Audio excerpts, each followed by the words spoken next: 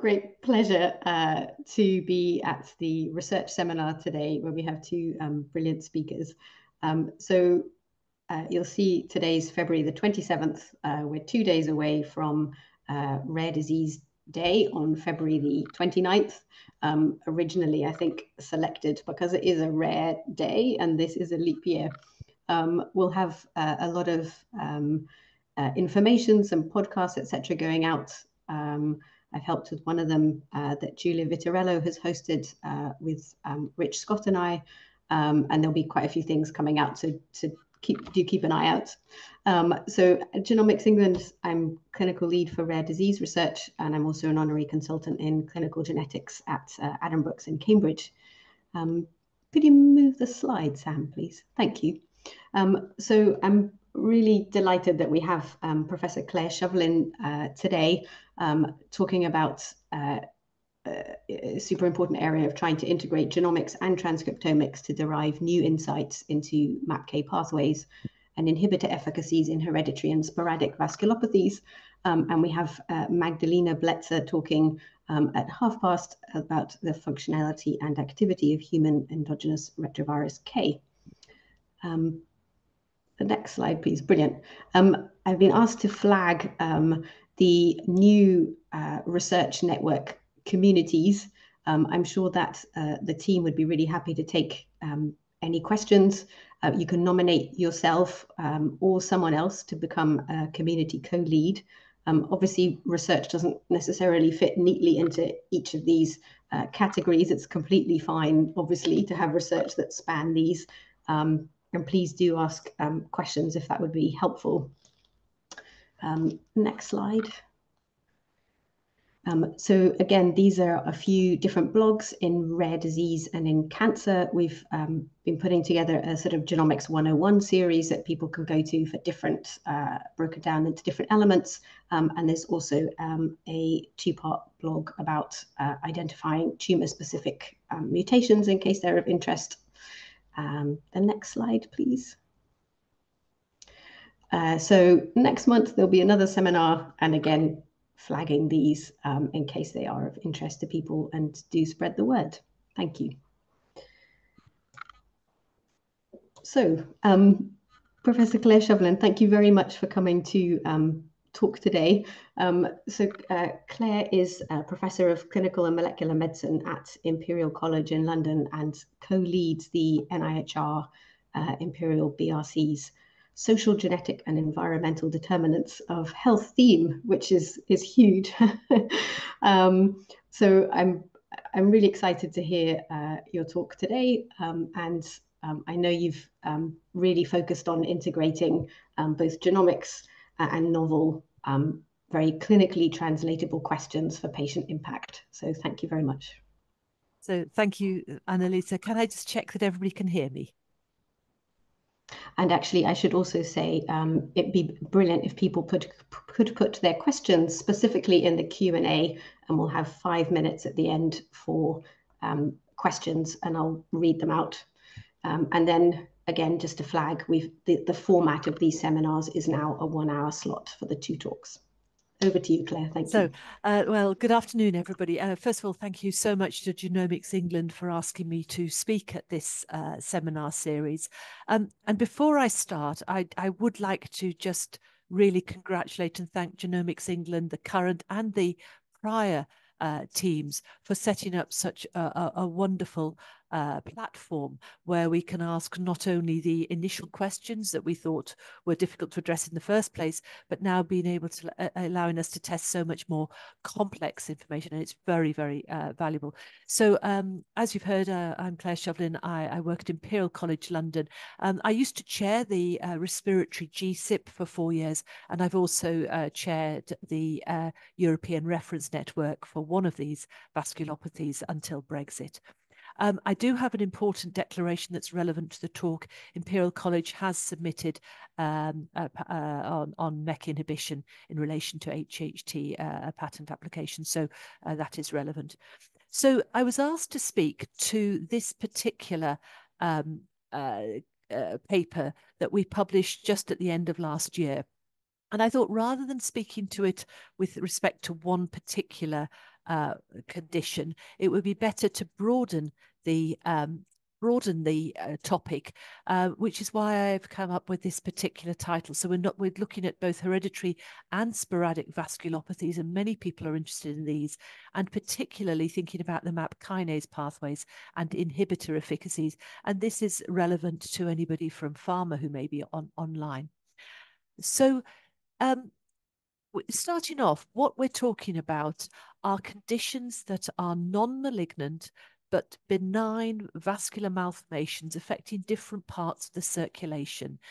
They may include two different combinations. I've shown there an arteriovenous malformation by position.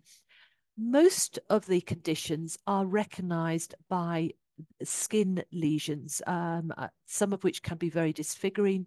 Obviously, we have one famous individual there. And these present in one set of circumstances. There's a different condition, which I've been specializing on for many years, where the skin lesions are visible, but not very prominent. People have these on their lips and their fingertips. And for this condition, HHT, hereditary hemorrhagic telangiectasia, the main problems that people have are not disfiguring skin lesions, but instead nosebleeds from having these blood vessels in their noses, leading to anemia, and then internal arteriovenous malformations, particularly in the lungs, the liver, and the brain. So what the European clinical management groups tell us is that these fall into two distinct classes. The first group on the left are overseen by a working group called VASCA. They cover 42 diseases and encompassing all different parts of the circulation. But in this same European reference network, there is a separate working group, VASCA and HHT, that simply covers HHT. And the reason they are so distinct is because of the different vascular abnormalities that are commonly present and the diverse clinical phenotypes. So whereas the clinicians who are involved in VASCA and VASCA on the left are generally derived from dermatology, pediatrics, plastic surgery, in addition to clinical genetics. The clinicians over on the right are more likely to be ENT surgeons, general internal physicians, respiratory or neurological or gastrointestinally orientated, and hematology. So very disparate groups of conditions from how they appear. The other thing just to point out is the difference in prevalence. So HHT is very common, affects at least 1 in 6,000 people, whereas many of the other diseases are very rare, with as few as 6 new cases a year across the whole of the European Union. And this points us in the direction of their genetic causes. So for this group, from the very earliest work by Mika Vikula, Laurence Boone, and John Mullican in the 1990s, the disease-causing genes have all mapped into RAS mitogen-activated protein kinase or MAP kinase pathways. Now, that's quite a complex map. I just want to remind you from a more simple view that we usually see that we're talking about the condition, the pathway that is overactivated to cause many tumors, many human cancers, and indeed has been targeted for inhibition with a number of different drugs over the years. So when we look at the pathway in relation to these non-HHT vascular malformation syndromes, I was able to map every one of them that I was aware of to this particular cake pathway, as you can see highlighted around the perimeter. To look at them in more detail, these are the different groups of variants, some of which are being identified through the 100,000 Genomes Project. The genes on the left are separated into two groups, those where the genes encode pathway activators, and in these genes, the relevant variants, pathogenic variants, whether they arise somatically or through the germline, are activating variants, activated pathogenic variants, whereas the second group of genes encode pathway inhibitors. And for these, the pathogenic variants are the loss of function. There are obviously multiple different examples. These occur usually specifically in endothelial cells, though some are associated with tumor states. So that's the non-HHT vascular malformation syndrome genes. HHT is mechanistically distinct. It's not just clinically distinct. Here, I have mapped the HHT genes to the pathway. In other words, there are none. The HHT genes map to a completely separate pathway. This is the signaling pathways for bone morphogenetic proteins and transforming growth factor beta, or TGF beta family members. And HHT is caused by a heterozygous loss of function variant in one of 4 different genes in this pathway.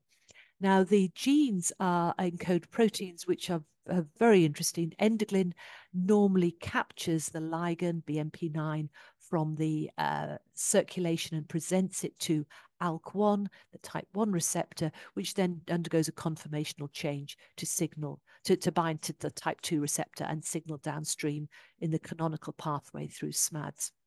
And in HHT, all of the different types of loss of function variants that you would expect to see, led by the frame shift and the nonsense variants, but also missense variants and others, they're all observed as you would expect. The first 3 genes are shown there. And more recently, I should flag that GDF2 encoding BMP9 was identified as an HHT causal gene through the 100,000 Genomes project. And I hope you can see all of the references below the screen. So we've spent a lot of time, including through the 100,000 Genomes project, looking at molecular mechanisms that contribute to HHT variability, looking for modifier genes, and also separately looking at mutational subtypes, particularly through transcriptomics. Now, for the modifier genes, we published a couple of years ago in Blood Advances that bleeding is more severe if by chance people have high impact variants in genes that affect coagulation and platelet function. Very recently, we've published some pharmacogenomic genes, and we've also have separate work looking at mutational subtypes. This is for the distinction for the premature termination codon inducing variants and also missense variants. The reason I'm showing you these is that not one of these avenues has taken us towards the MAPK pathway. So while we've been looking extensively, we have not been able to identify any modifier genes that are in that pathway. And we mentioned that in the recent paper. So we have no genes from HHT or modified genes that map to the pathway, but we do have a drug, because bevacizumab, which is a monoclonal antibody to vascular endothelial growth factor, VEGF, is an effective treatment for many people with HHT, and this blocks the pathway upstream.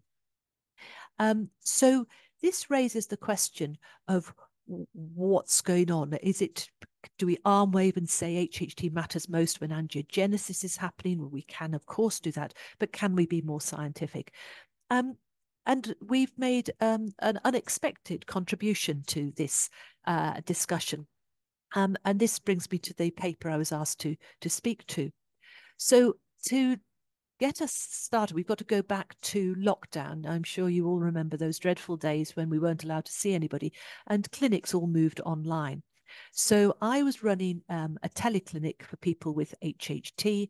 I had a standard set of questions I would ask every clinic. And one particular person came online and told me what they were experiencing. And they didn't mention their nosebleeds. So I said, "Oh, so how are the nosebleeds?" To be told that actually they didn't have nosebleeds anymore. So, which I was quite surprised, because I didn't think ENT surgeons were particularly operational during COVID. And they said no, they hadn't had any ENT surgery. Instead, they had taken a new drug for their cancer, and they thought this might be responsible. So in the clinic, I did a quick Google search, saw what the drug was, and thought this might be interesting. So I'd just like to take you through the next steps. This, first of all, is giving you an overview of how bad the nosebleeds are for people with HHT. There are some people with none, but in the first 202 people that I reviewed and I published more than a decade ago, about 1 in 4 have nosebleeds at least once a day. And similar proportions are taking iron, in fact, greater proportions are taking iron, and many are transfusion dependent. And pre-COVID, this is where this individual had been sitting at the highest, in the highest groups. And this is where they were telling me they were on that teleclinic appointment. So a change that I have not seen before without intervention. And this was the drug they were taking, a MEK1 inhibitor, trametinib, which blocks the penultimate step of that pathway, and has been developed along with many other MEK inhibitors to block the pathway. And obviously there are many other active pharmaceutical agents further that operate elsewhere in that pathway. So the importance from that quick Google search was, of course, that I realized this was downstream from bevacizumab, which was also already known to be effective. And the question really was, why? If HHT was an autosomal recessive condition requiring loss of the second allele, it would be very easy to explain. And that is because this pathway, if completely blocked, takes the brakes off MAP kinase signaling. So if people completely lost this pathway, then you could understand that the pathway would be overactive. And there is evidence for somatic loss of the second allele in HHT vascular lesions. Doug Marchuk's group have pioneered this work, but it has since been taken forward by many other international HHT groups. And so that would fit, except it is incredibly low level biallelic loss, usually in the order of 1 to 2%. The mean in Dan's paper was 1.7%. So we're really not sure that that is causal. And on the other hand, we have existing data from Michel Letart's lab showing that there's approximately 50% endoglin protein expression in both the AVMs and the normal blood vessels from people who are heterozygous for endoglin frameshift variants. The other thing that I should share is this very recent data from Valeria Orlova and Christine Mummery's groups, emphasizing how remarkably normal endothelial cells are when derived directly from HHT patients. They were able to take advantage of an individual who was a mosaic for an HHT causal variant in the endoglin gene, and they separately derived what are isogenic iPSCs, but one set had the endoglin mutation, the other were wild type.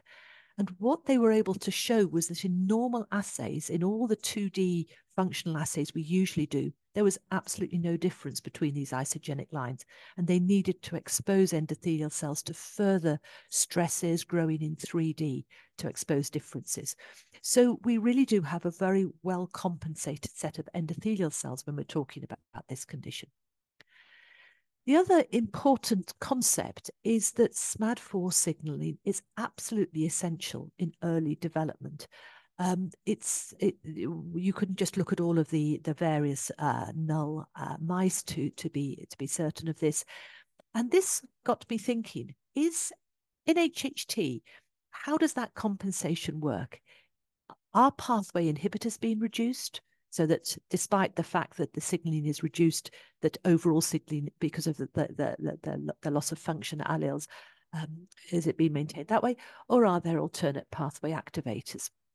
Now, fortunately, I was able to address this because in a collaborative work with Michaela Aldred at the University of Indiana, we have been deriving blood outgrowth endothelial cells from people with HHT and controls, and had already performed RNA-seq and pulse chase. And in fact, this paper, the first author's Maria Bernabeu Herrera, has just been accepted for blood. So you'll be able to read the full story in due course.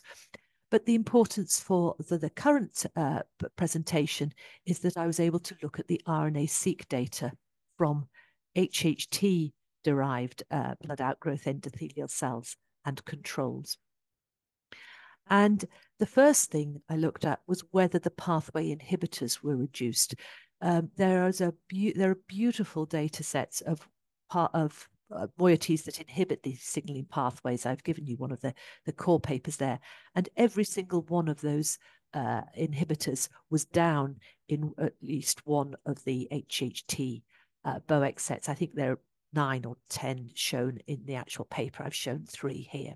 So we definitely have evidence that at least at an RNA transcript level, inhibitors are reduced. The harder question was about alternate pathway activators. And here I had to go back to very old literature because it's many decades, in fact, since people were really thinking about the pathways in this sort of way.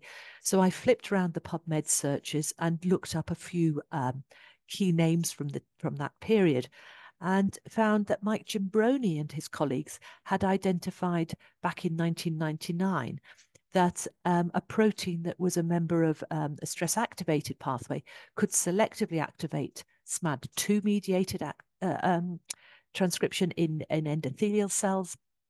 And this protein was encoded by MAP3K1. I therefore checked, and no matter how the RNA-seq data were normalized, be it to total library reads, specific housekeeper genes, or a panel of housekeeper genes, this transcript was always higher in the HHT BOEX, and furthermore, it was the only one of the MAP3 kinase genes that was increased in HHT BOEX. There are a huge number of these, and as you can see, these are shown here. So our working models can be somewhat extended from where we were a couple of years ago. We've known for some time that HHT endothelial cells compensate for their genetic defect, unless there are second or third hits, and discussion goes on as to what those hits would be. We can add to this that we think this is when inhibiting MAP kinase pathway signaling probably becomes more important, and that's when our agents such as bevacizumab and trametinib are likely to play more roles.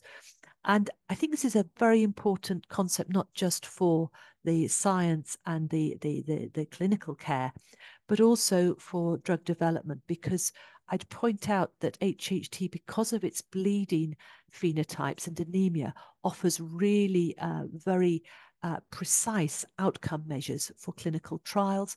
We don't just need to look at actual vascular malformations regressing. We have a number of really important clinical endpoints. So we expect to see a lot of more work in this space. So it just leaves me to thank the members of my own group who've been, whose work I've presented today, key collaborators, particularly Michaela Aldred, the University of Indiana, though there are a number of other really important collaborators listed on this slide, our funders, NHS colleagues, particularly at Imperial and West London, though more broadly in the UK, and the patients, their families, and everybody at Genomics England. Thank you.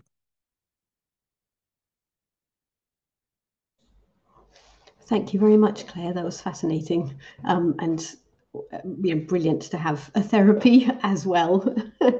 So I can't see any questions yet, and I'm sure there must be questions. So please do pop them in the Q&A box. There are lots and lots of clapping. So I'll start whilst people think and type questions. So I guess that the topic of variability, variable expression is so fascinating, and I think at least in the genetics clinic, and sometimes seeing families with young children, it's a really hard counseling conversation, because you don't know, and we're so bad at predicting who's actually going to be mildly affected, severely affected. I don't know from your work if there's anything else. You've obviously been talking about, you mentioned genomic modifiers. Yeah, I'd really be interested to know where you think this might lead, and will we have a better understanding? Are there other potential modifiers and Yeah. environmental factors, etc. Yes. Well, we have a large body of work on environmental modifiers, which we do address in clinic. But I think the first point you bring up is so important, the predictive elements. When you've diagnosed, particularly a young person, a child or a young person, and they're looking at their family saying, granddad had a terrible time with this, or my auntie had a terrible time. I think it's really important to emphasize that people within the same families are so different that they shouldn't be thinking what happened to an older family member is going to happen to me. And I think that element is really important. Works both ways. There can be some very, very healthy older family members, and that doesn't mean that the youngster's going to be so healthy.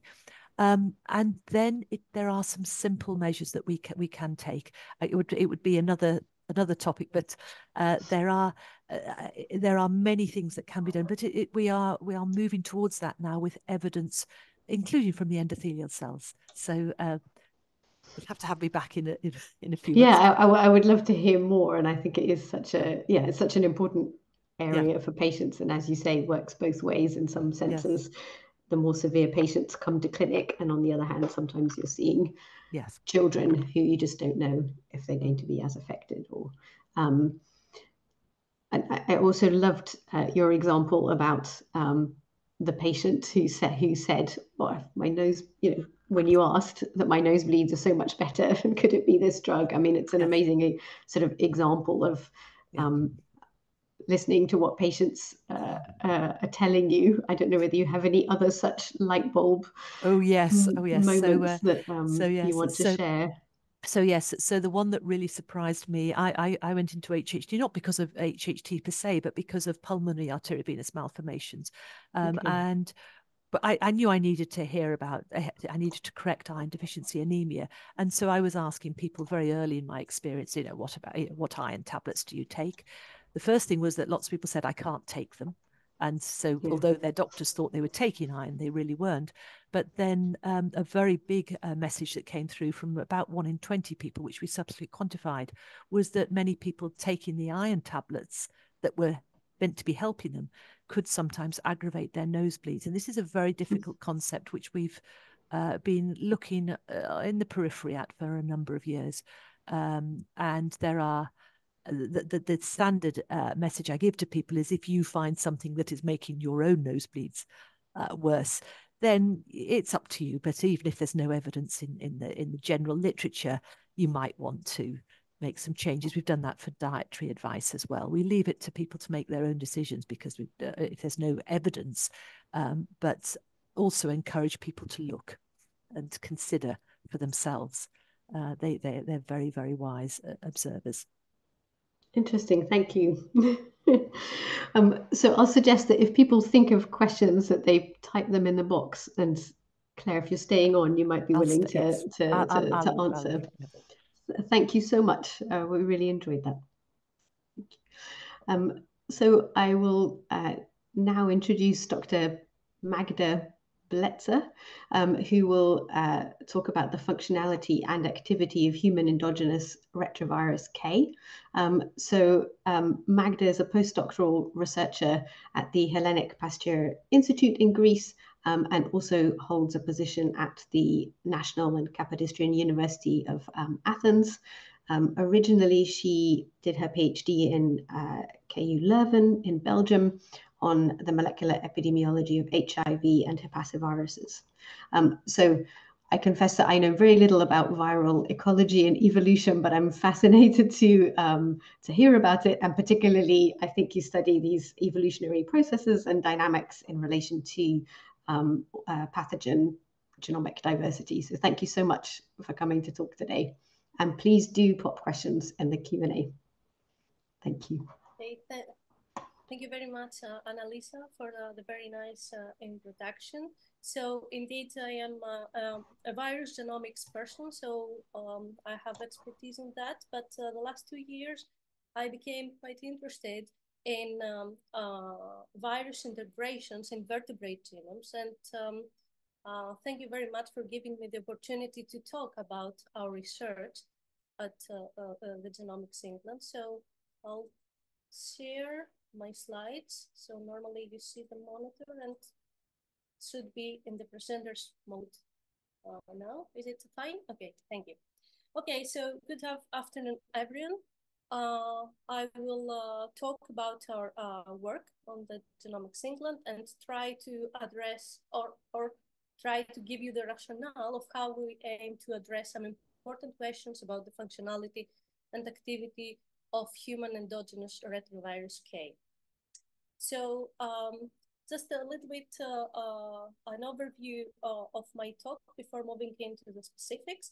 I'll start with a brief introduction of what are the human endogenous retroviruses and why they do matter. I will continue with the rationale of our project and the pipeline we have developed. And finally, we'll present some preliminary findings and how we can potentially assess whether a particular endogenous retrovirus is actively proliferating in modern humans. But before moving to my talk and before diving into the world of endogenous retroviruses, I would like to give a brief introduction about the concept of EVES, which stands for endogenous viral elements. So in brief, these are viral fragments that have been integrated into chromosomes and after that have been inherited as host alleles.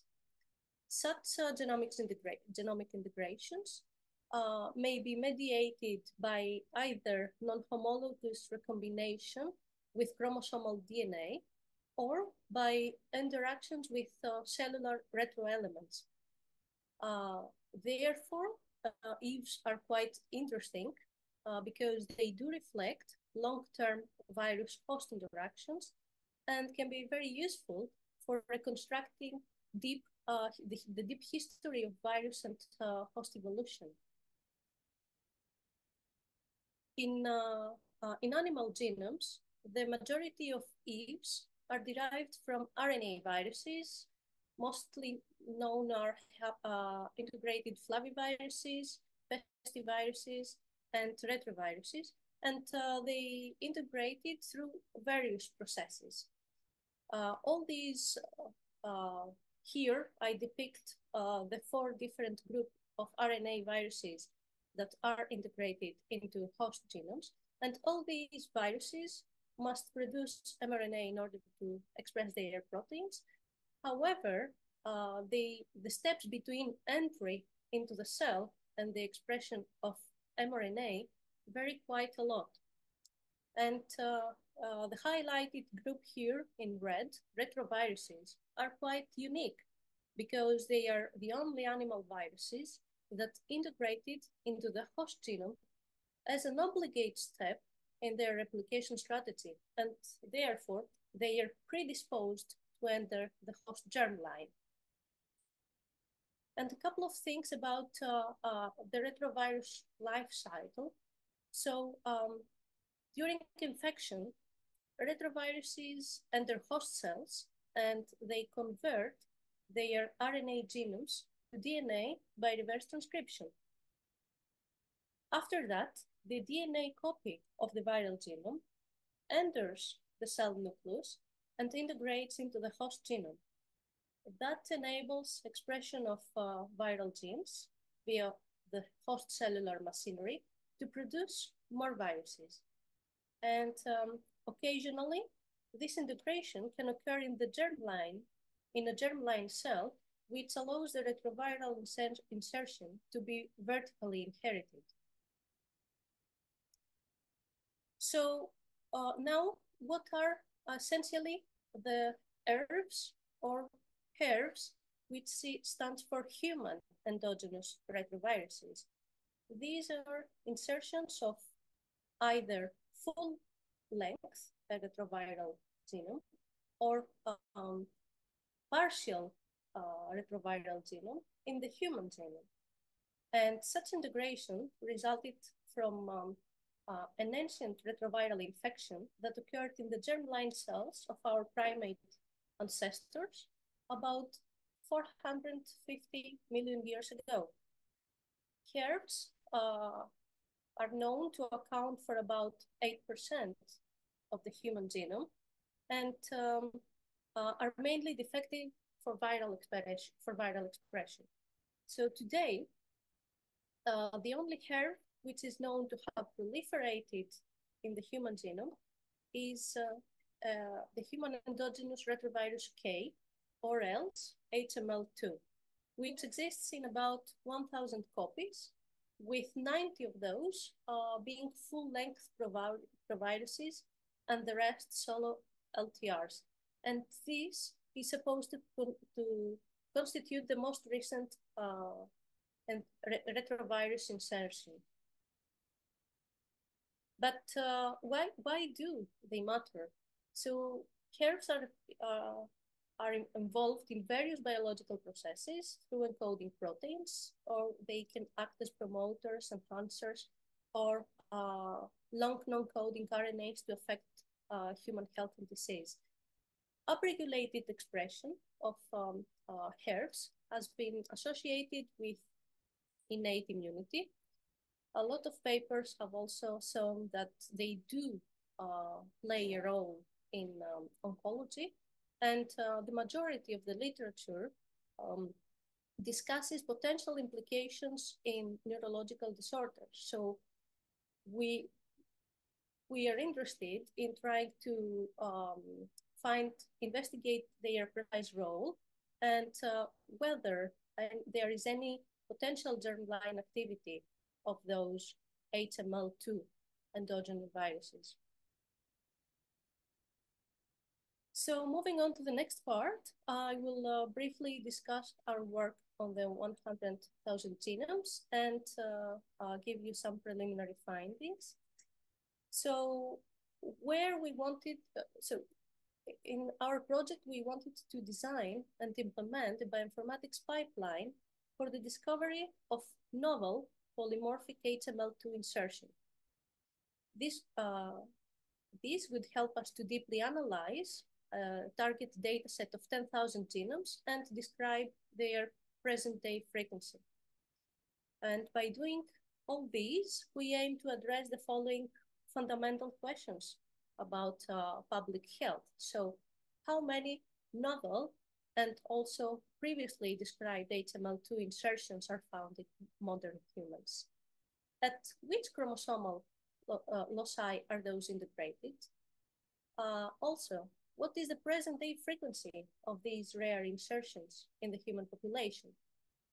And on top of that, we are also considering as a separate project to try to find any associations of those rare HML2 insertions with maybe a particular rare disease.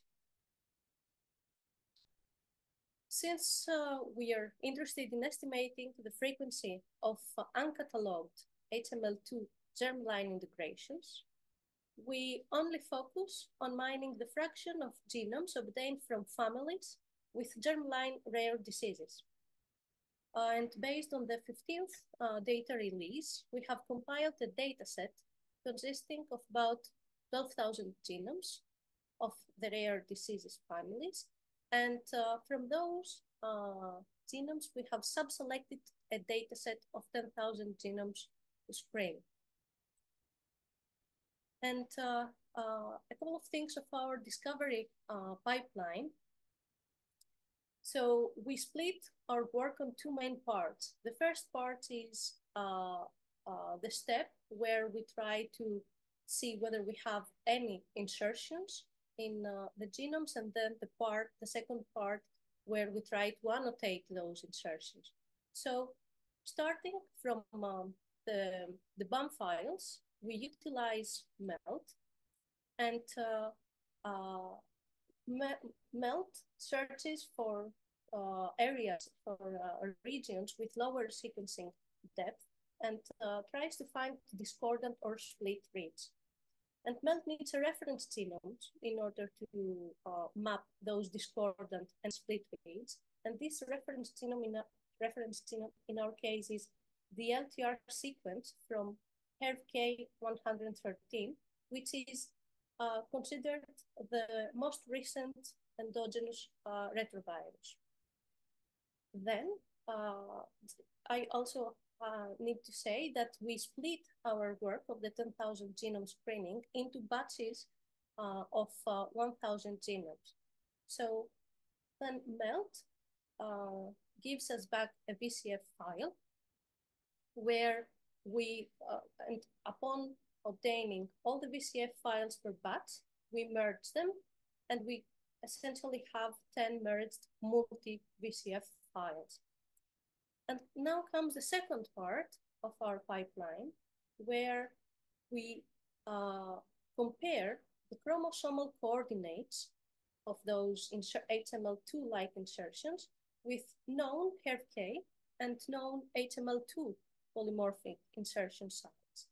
In the case that we have identified previously known insertion loci, we estimate their present-day frequency, and the rest of the insertions are put into a list of putative novel HML2 insertions. For those putatively novel insertions, we revisit the BAM files, which are produced by MELT with the HML2 alignment, and we manually inspect the alignment in the IGB browser. Also, we search at the UCSC browser for any recently added annotation, and if there is no record, we extract the reads supporting the breakpoint and blast the reads against the HERK 113 LTR sequencing in order to see whether this is a novel retrovirus insertion. Now, we have done that for 5,000 genomes, and we have managed to identify 26 density loci, which are distributed across 13 chromosomes. Although those insertions are not included in the human reference genome, they have been previously described by Wildsude and colleagues in 2016 on a dataset of 2,500 genomes.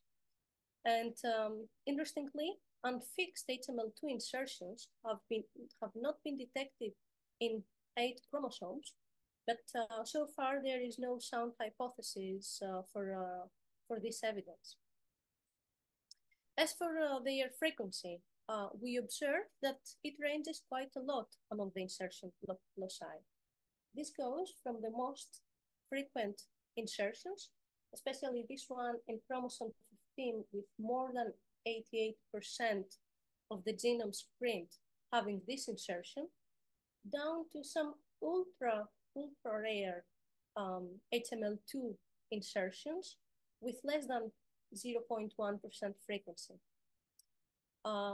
Previous studies, the frequency of fixed HML2 insertions have identified a relatively similar pattern, the major differences being the chromosomal loci with low frequency insertion, especially those that are less than 10%.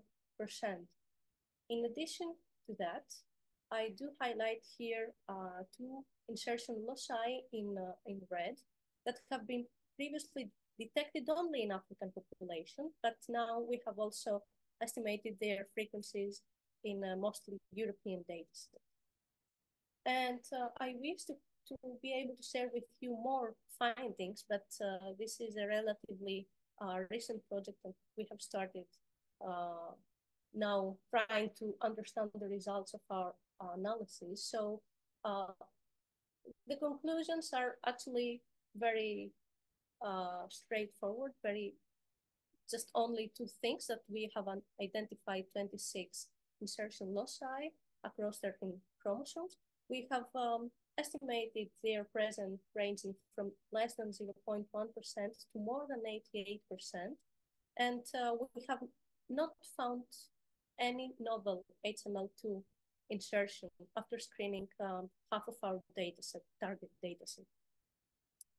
Of course, as a future objective, we aim to finish the analysis on the remaining 5,000 genomes. And an idea is that it might be interesting to search for other HERVs or maybe non-retroviral EVEs in the same data set. So at this point, I'm coming to the end of my presentation, and I would like to point out our funding sources and thank them for their support. And of course, thank you very much for the invitation and for your attention. Thank you so much. I learned several things. That's very good to know. Very good to know. Please do put questions, big or small, in the Q&A box. We do have 5 or 10 minutes if if people would like for discussion. So please feel free. And I'll start with one very quick question. I might have missed this. Sorry. How did you select initially those 5,000 and then the subsequent 5,000? I guess I'm coming at it from the rare disease angle, and thinking about whether you might, be trying to find very rare insertions that might actually, might be linked with being a cause for a rare condition. And I was wondering how those 5,000 or 10,000 were initially selected. Yeah, so we did split the work in batches to be able to process those samples, because a very important step of the pipeline and for identifying endogenous viral elements in general is to manually curate and have a visual and check the visual alignments for a good quality mapping. So because this is impossible to be performed like in very large numbers on a large scale, we had to split the work, and it was completely random, the selection. I mean, we just have a data set of 10,000, and we just wanted to be all the genomes to come from the rare diseases program and germline family, like a family study. And we started actually from the oldest to the newest samples being sequenced. So it was not a prioritization based on the phenotype. Do you know if it was probands and parents? Because I suppose quite a few, obviously, families will have a trio structure. Quite a few. Exactly. I guess I don't know how often these things happen. So like if a lot of developmental disorders that are rare caused by de novo genomic events, and I don't know again, how this would fit with so this might be completely on a different ballpark, but I suppose I was just thinking very simplistically that looking at probands might tell you more in that respect than looking at parental samples. Yeah, so that's actually a brilliant question, because we want families trios because we want to analyze them as a whole, like all 3, all 4, all 5, more than 3, because if later on we identify a novel HML2 insertion, it might be good in the proband. That's the most interesting question that would be nice to have, like the most interesting scenario. If a proband has a novel insertion loci and the parents do not, maybe that could be linked to the clinical phenotype. But first, we wanted to do that as a large-scale screening in order to see whether there is any novel insertion, and then as a separate project go and actually do a targeted search of the family. Yeah, okay. So that is the idea, yes. Yeah, I think it'd be really interesting if you did find some of these ultra rare ones in probands in related genes to them. You could obviously follow through with the family structure where possible. I see we've got Claire has asked, I don't know if you can see this as well. You mentioned the 26 new loci insertions are not in the reference genome. Did you mean HD38? Can you see the question? Yes. Yeah. Yes. Thank you very much. Thank you very much, Claire, for the question. So yeah, they are not in the reference. They are not in any of the human reference genomes, because they are actually unfixed in the human genome. So those are quite polymorphic. So even in the T2T assembly, which we still have to thoroughly check.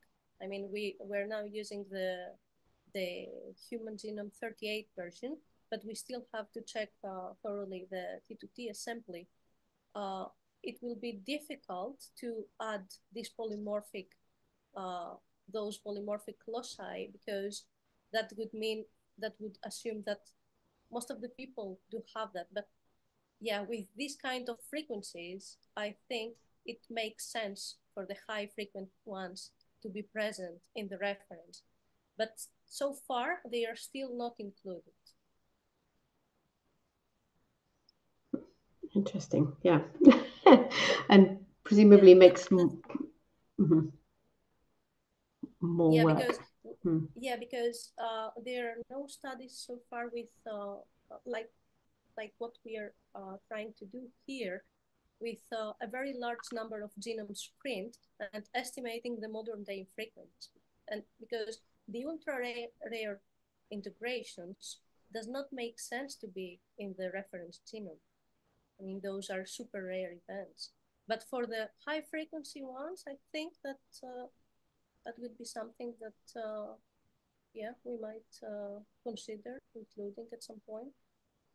I don't know if it would be possible either within the data set using probands versus sort of effectively controls, which could be the parents or something else, or whether one could compare. I don't know if there's work looking at other sort of population databases and saying, are there differences in the presence of insertions in a patient database versus a sort of control data set? Yeah, that would be fantastic. Yeah, that's a great idea, actually.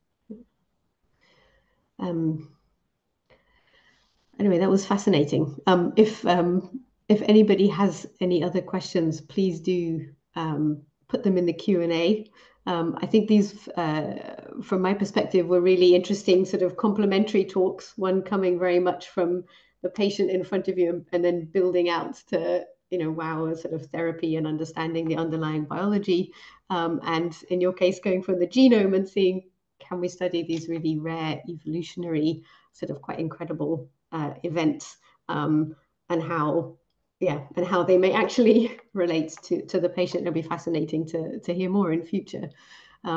It made me also want to just flag that we're always trying to improve our clinical research interface, and in rare disease, this is particularly important, linking clinicians and researchers, and obviously a lot of our researchers are also clinicians, and yes, so there is a mechanism in the research environment to flag if one does think that one's found something that's potentially diagnostic, or one's not sure yet, but being in touch with the clinical team might help to ascertain. So for example, if one had found a rare variant or insertion, and then does that actually fit that gene with the patient's phenotype, etc., to be able to take forward. So just again flagging that if there are people listening who that might apply to, and we know that it can be difficult, but we really want to try and help do this and connect researchers and clinicians.